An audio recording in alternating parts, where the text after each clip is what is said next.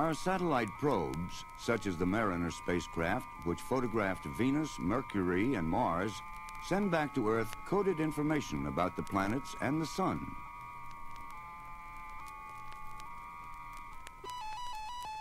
Satellites called IMP told us about violent eruptions of hot gases in the Sun's lower atmosphere.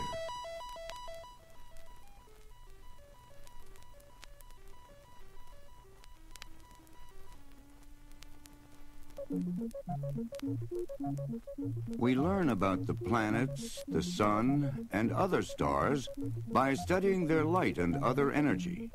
But light is only one small segment of the radiation stretched out along that wide energy band called the electromagnetic spectrum. We can think of this energy as waves, like electrical ripples. In the gases of the Sun or any other star, electrons jump around inside the atoms. As they do, they release energy.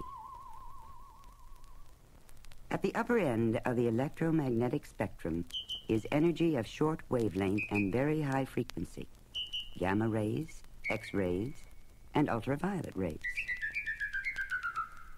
Next comes the band of energy we can see, with violet light at the high energy end, then down through blue, green, yellow, orange, and red at the low frequency end. Below the red, we can again no longer see the energy, but we feel the energy as heat when we move into the infrared.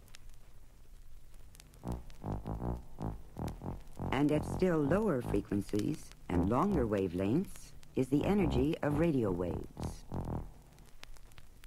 Energy of the electromagnetic spectrum is silent, and so is space, unless we translate that energy into sound. Imagine that we could hear the energy all along the spectrum, from high-energy gamma rays to low-energy radio waves and back again.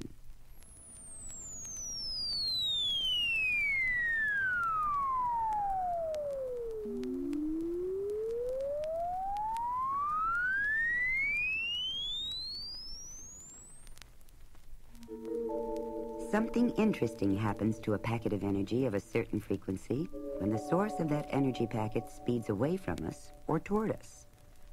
This is true of X-rays, light, radio waves, and sound waves. When the source speeds toward us, its waves get bunched up. We then hear it at a higher frequency than it actually has. When the energy source passes us and speeds away, its waves get stretched out. At such times, we hear the energy at a pitch lower than it actually has.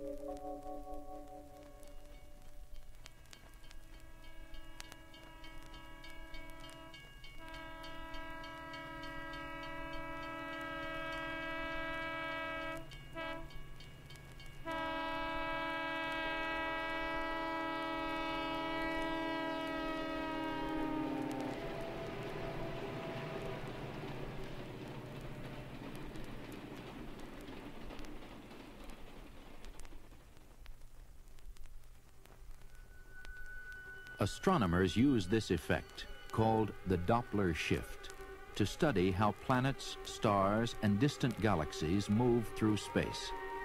With special instruments, such as radio telescopes and space satellites, they detect energy along the entire electromagnetic spectrum. With optical telescopes, they study light from the Sun and other stars. But the Sun also sends out radio waves. We can change these silent waves into sound and hear a flare or a sunspot or other solar activity as it begins quietly, builds to a peak, and then fades. Have you ever heard the Sun?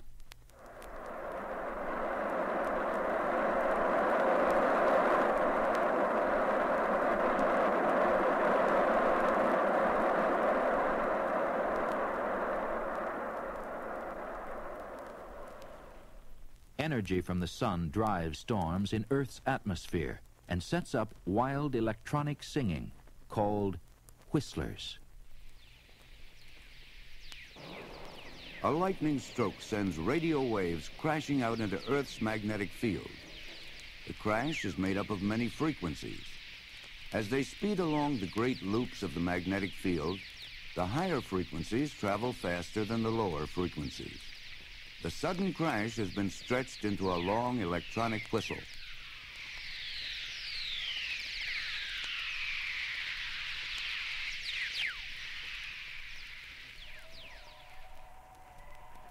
Flares on the sun cause gusts in the solar wind. They rattle Earth's magnetic field and produce a cosmic symphony. Part of it has been nicknamed the Dawn Chorus.